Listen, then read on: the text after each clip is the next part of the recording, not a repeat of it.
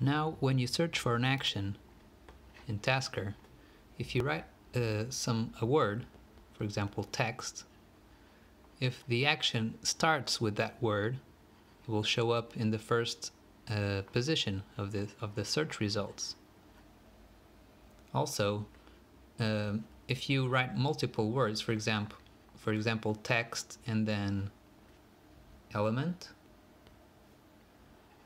it finds all items that contain either both text and element. So it doesn't, before you had to write element text for it to find it, but now it can be in any order.